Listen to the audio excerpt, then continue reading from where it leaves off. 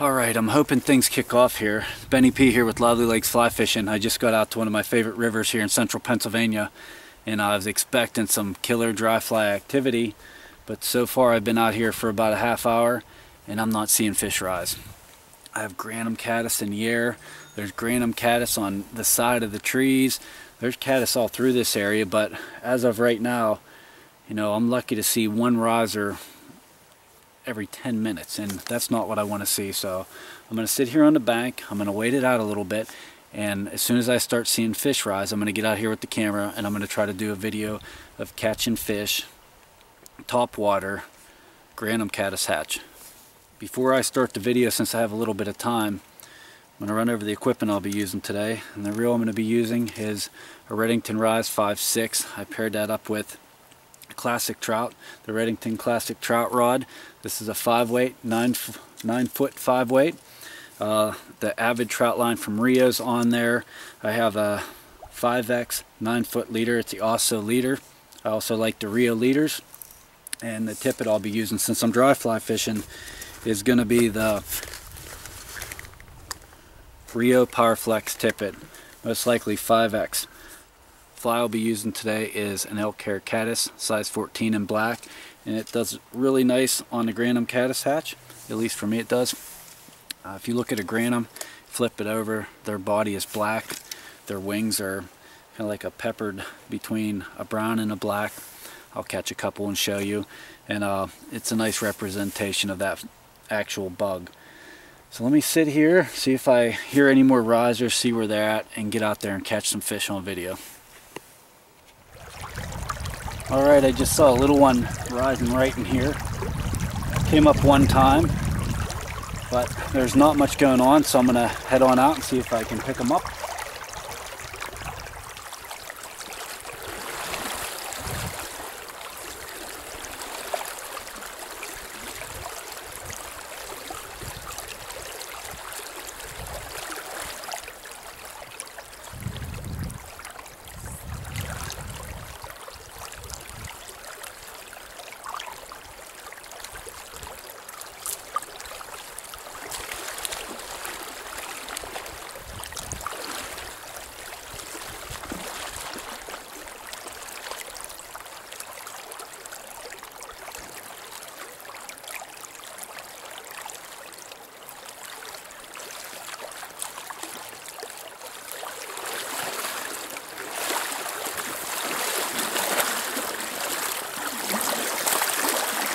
There we go, got a first one of the day.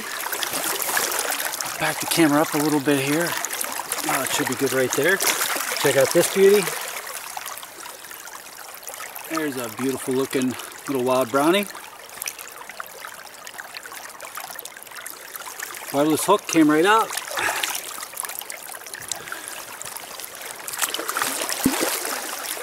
Alright, way to start it off. Not a ton of risers right now, but if I see one rising, I'm going to try to set up the camera. I'm going to go over and try to catch it. So one down, let's see if we can get a few more on camera.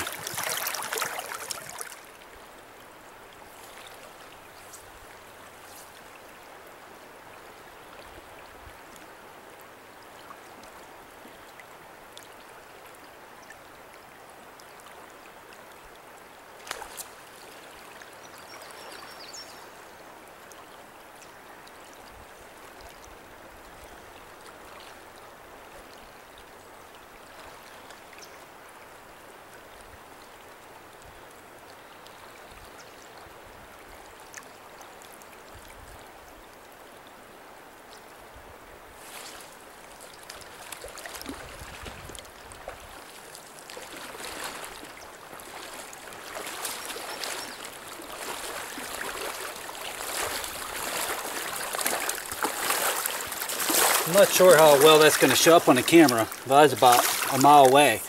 But my dry fly, I have an Grannom Caddis black. It was sinking, and I was bringing it up through. They just came up and started nailing it. So I missed two, caught the third one. I guess I'm going to fish some emergers. That's what they're taking, and see if I can get some emerger fishing in. So I'm going to use my dry fly like an emerger. And there's another Beautiful wild brown. Second one in. Okay, there it is. That's one of our black elk hair caddis. And that bugger, it was sinking. So whenever I started pulling it back up to me, fish came up and nailed it. I did it again, and I sunk it on purpose. Fish came up and nailed it. By 4 or 5 casts, I've had 3 fish come up and nail it. So I'm going to head back out there and see if I can get into another one. Let me zoom in a little more on this one.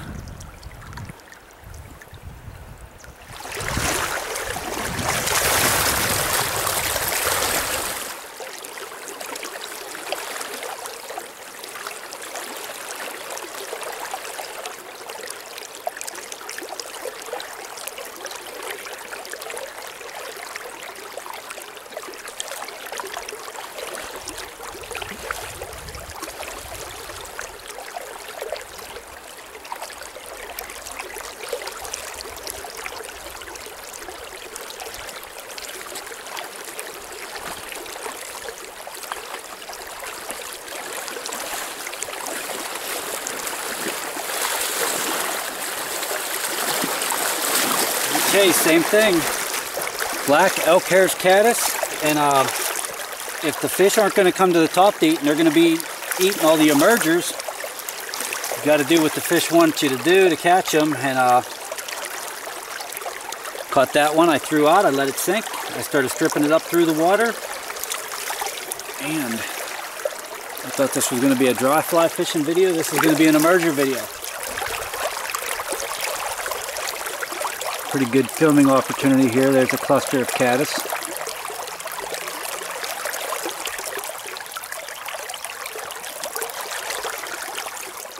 Sitting here filming the Grannoms on that tree, and I hear a fish feeding out in front of me, so might as well head out and see if I can get a hold of them.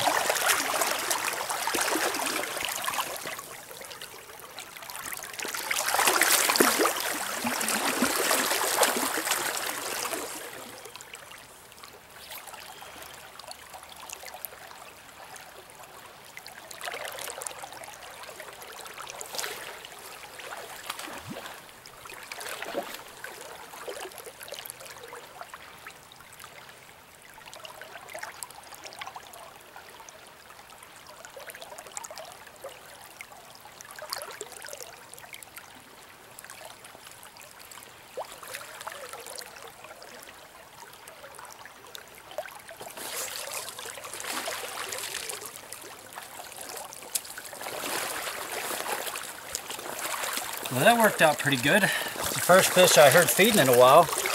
And I just threw that elk hair caddis size 14 out. Left it on the top, and he came up and took it pretty fast.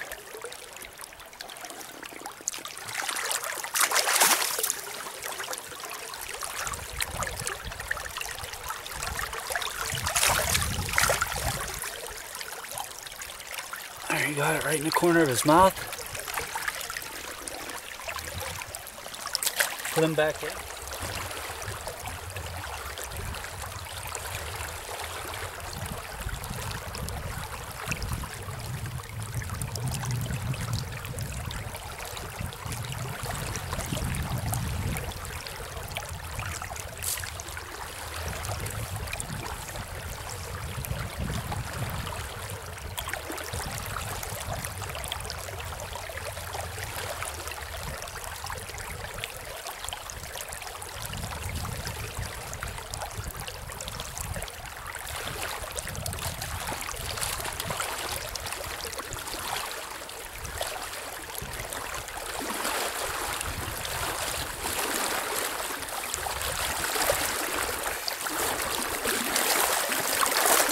Not a pile of fish rising, but it's always nice when you see one out there rising. You throw out and you can hook up.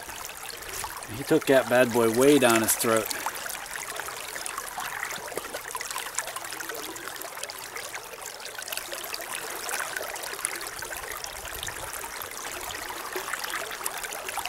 Pretty little brownie. Pop him back in. The other night, it was nuts. You would just be standing like in the same area, the same exact area, and I would see fish after fish after fish rising, and the bug activity was about the same. Like right at dark, I mean, the bug activity was nuts, but the bug activity was about the same it is right now. And I'd just sit there and I could stand in one spot and cast at one fish, then cast at another, then cast at another. But tonight it's totally different. Tonight I'm just standing here and I'm looking and I'm listening and I'm waiting for a riser. And when I see one come up or I hear one come up, I go over and I work that fish. Still a lot of fun. This is more of a challenge, which is fun. But you have to appreciate those days where you can stand in one spot and cast at 5 different fish because there's so many coming up. I'm just going to stand here and listen and look, and next time I see one rise or hear one rise, I'm going to head over and try to catch it.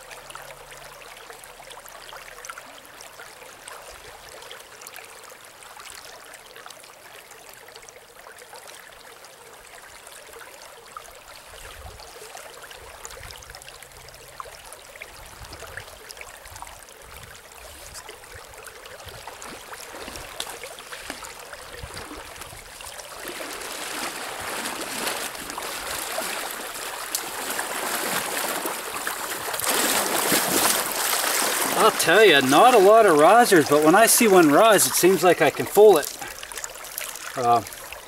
This is a meteor fish, heavier than the last few.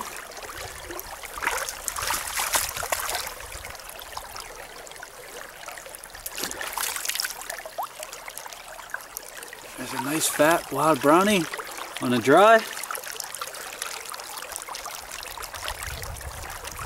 And back into the water. After I catch a fish, I usually take my sleeve right here and I dry my fly off, and then I put it in my dry shake. This is loon top ride. Shake it up, it'll come out looking like a marshmallow, but that'll dry it off good, so next time you cast it out, it'll ride nice and high and you can see the take.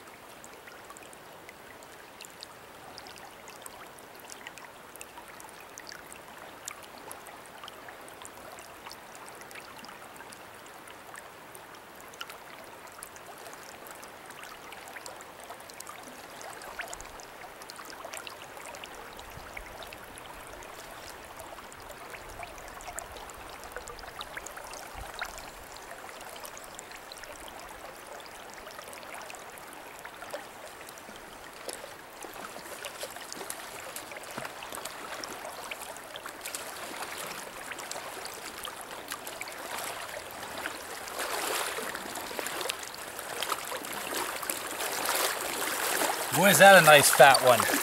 Yeah, not a lot of fish surfacing, but if I can find one surfacing, he definitely likes to eat. So with all these bugs, I'm feeling pretty good about the flies I'm using. Okay, the fly popped out. Let's get this guy out. He's a beauty. Wait till you see this guy. This is the best one of the day so far. And look at that. There's one beautiful wild brown. Okay, got that guy back in the water, and it's actually turned out to be a pretty good day. It's fun when you have a challenge like this to where you have to look for a riser and then you have to go and see if you can catch him. And though I haven't caught every riser, I have had pretty good hookup ratio to what I've seen and what I've gone after. So I'm going to continue to look, and hopefully I can find some more rise and then can get into some more fish before dark. Okay, back over. I came up to work this riffle and I just saw a couple more. One looked like a decent fish come up right out in here, so I'm gonna have to go back over to that soft spot and try to work that again. Might be a couple fatties over there.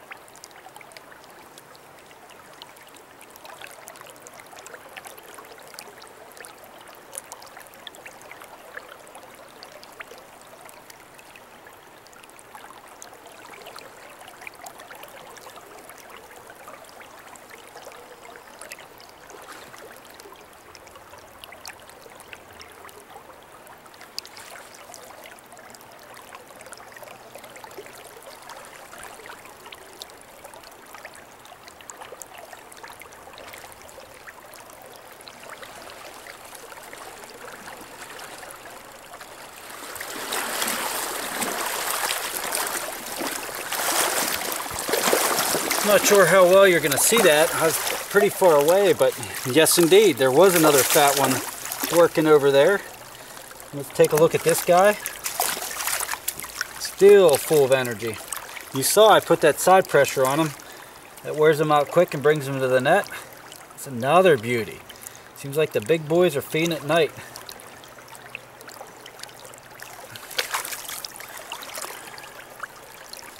It's a beautiful wild brown. Look at that one. You're probably seeing a little bit of shake in the camera, and that's due to the water. The tripod is out here in the water, and we'll put him back in. Yeah, I saw a couple more come up over there and decided to go back over and give it another try. And I don't know if you can tell with the camera light, but it's starting to get a little bit dark.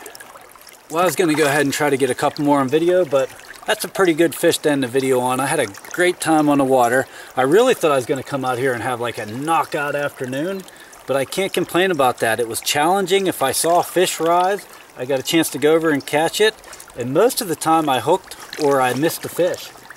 I'd like to thank everybody for following along. If you have any questions, leave it in the comments below. Be sure to follow us also on Facebook and Instagram. And until next time, best of luck on the water. Just got back to the truck. I took my waders off and I turned them inside out. And I do this just about every time I go fishing.